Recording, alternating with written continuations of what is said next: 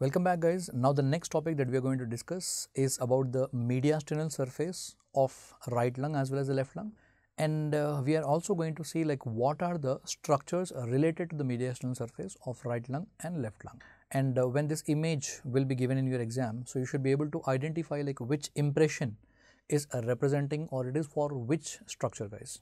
So please look at the screen there.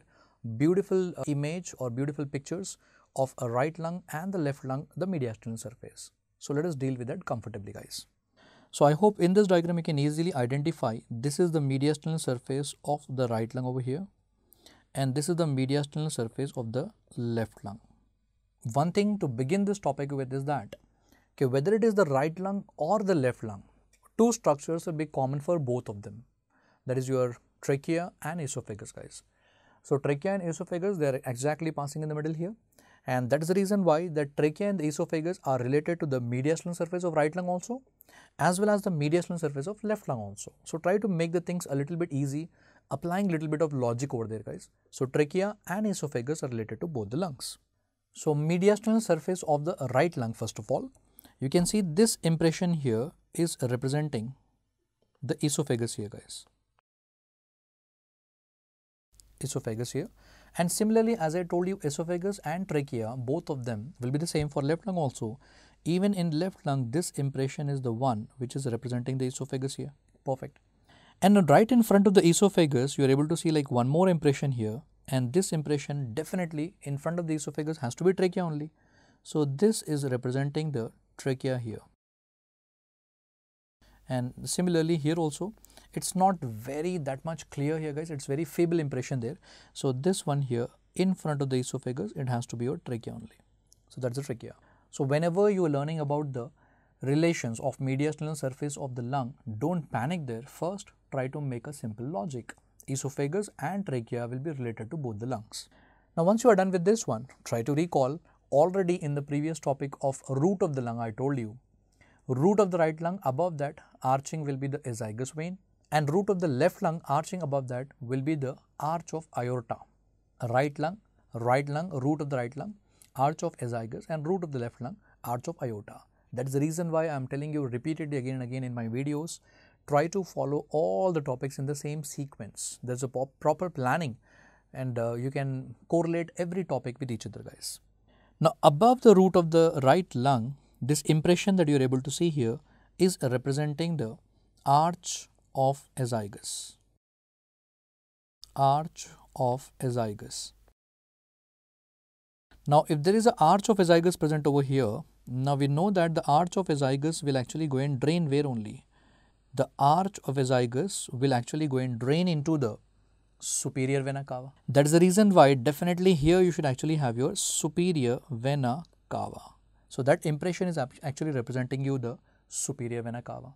And try to recall from our previous classes and all, superior vena cava is formed by what? The superior vena cava is formed by right and left brachiocephalic vein. Right and left brachiocephalic vein will combine together to form superior vena cava. That is the reason why if you are able to see one impression just above this one, definitely that should be representing your right brachiocephalic vein. So that is how you have to easily deal the things one by one, sir. So it is on the right side, right root of the right lung, above that arch of azygous, that will go and drain into superior vena cava. Superior vena cava is formed by brachiocephalic vein. So that is how easily you will be able to guess or intercept all these impressions, guys. Now once you are done with the superior vena cava, right brachiocephalic vein, try to recall again, superior vena cava will go and drain the blood into which chamber of the heart? It is going to drain the blood into right atrium of the heart. So definitely below here, it has to be your cardiac area only. That big impression that you are able to see below here, it has to be your heart only there, present there. But to be more specific, exactly which chamber of the heart will be there in that will be the right atrium. It has to be right atrium only. So that big impression is representing your heart over there, and it has to be the right atrium of the heart, superior vena cava draining into right atrium only. And again the same thing, if you are able to appreciate one small impression here below, that will be the actually impression for inferior vena cava. Perfect. I think we have found like all the impressions and their related structures in a very conceptual manner. Done. Now once you are done with that, I want to include like two more nerves here guys. One will be the phrenic nerve, another one will be the vagus nerve. Now first try to recall in your mind, vagus, the 10th cranial nerve, it is the longest one and it is going to begin from your brain and it is going all the way through the neck region and then the mediastinum, finally going to the abdomen. So it has to be there in the mediastinum and we have to find out where exactly is that one, number one. Number two, phrenic. Phrenic nerve, what is the root value of that one? It's coming from C3, C4 and C5. So even phrenic nerve is coming down.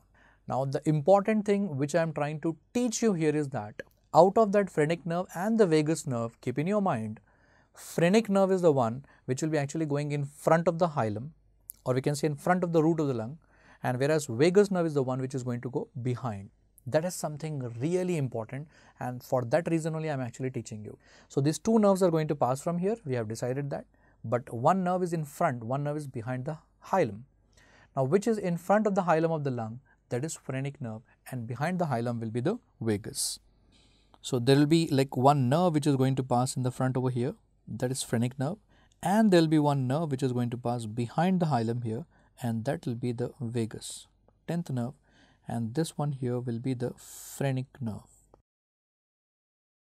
Perfect. So that is about all the structures which are related to the mediastinal surface of a right lung. Now similarly, let us see all the structures related to mediastinal surface of left lung.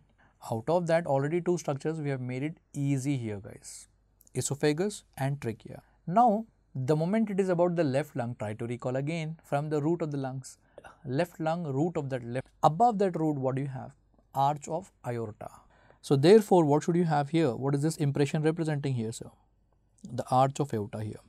This impression is representing the arch of aorta. Now if that is the arch of aorta, definitely it's coming from your heart. The ascending aorta, arch of aorta and then descending, it's coming from your heart. And which chamber of the heart? It has to be your left ventricle. That is the reason why this big impression, definitely the cardiac area only, it is representing your heart only there. But which chamber of the heart? It has to be definitely the left ventricle over here. So from the left ventricle, the ascending aorta, then the arch of aorta and descending aorta. Makes sense? Then again the same thing, the last and final thing that is left out here will be about the nerve. And I told you very clearly, the nerve which is going in front of the hilum,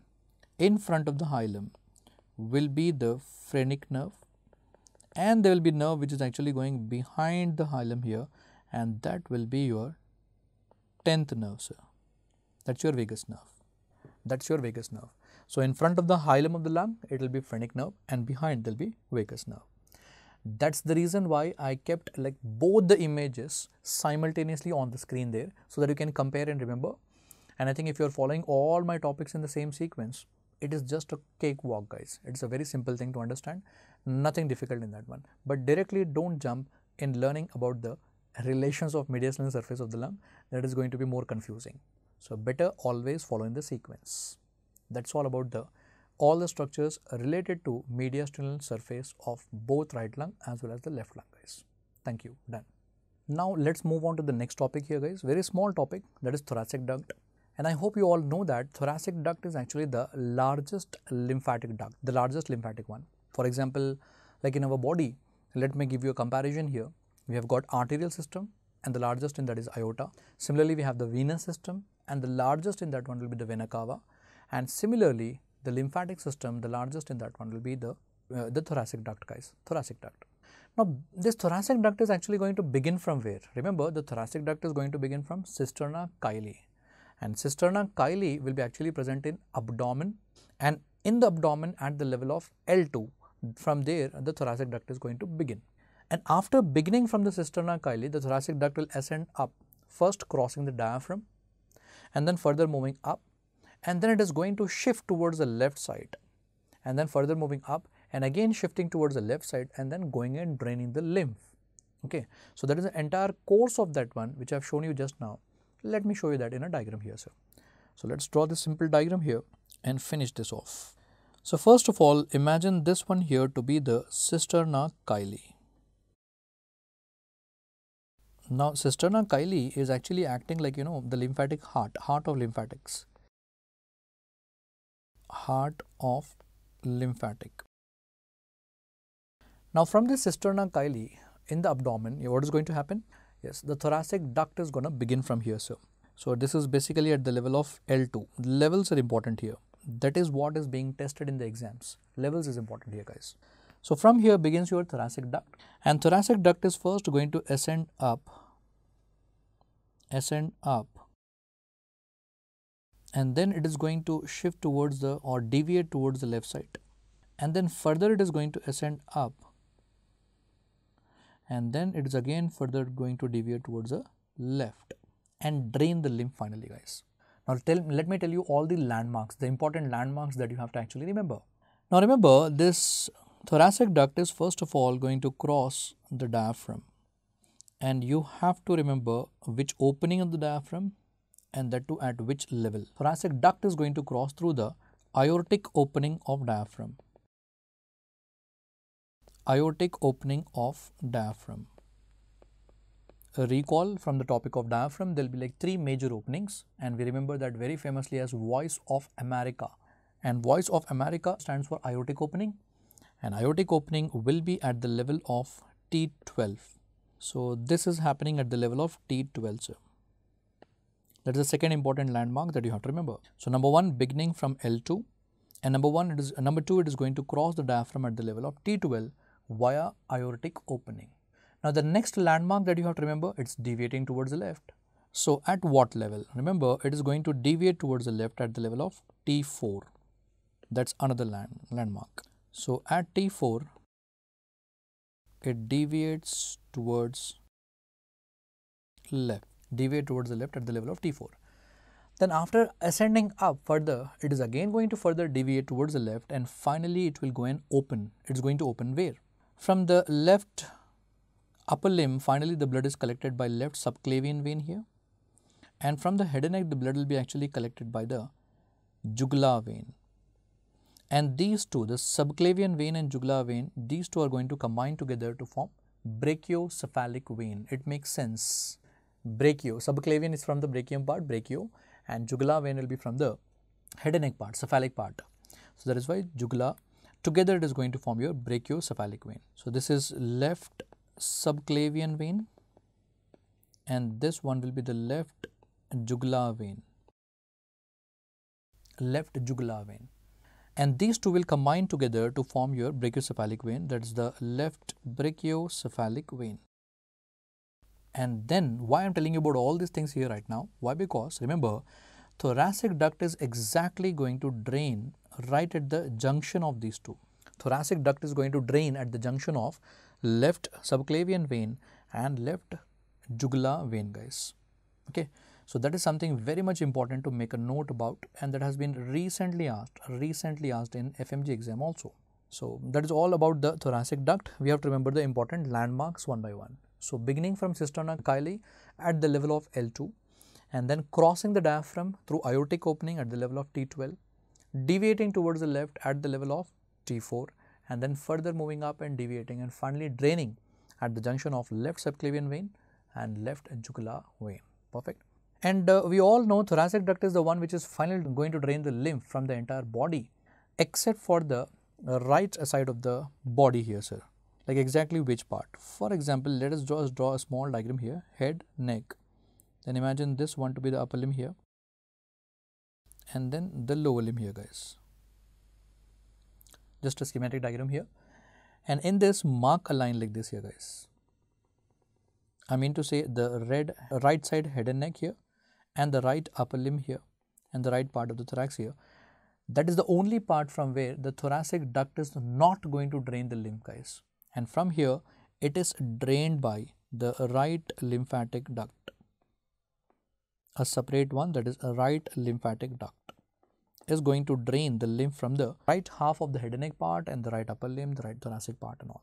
But otherwise the entire body, from the entire body the lymph will be drained by the thoracic duct. And I told you the important landmarks to be remembered here, guys. So this is all about the thoracic duct. You have to remember a small topic done in a conceptual manner, sir. That's all done here, guys.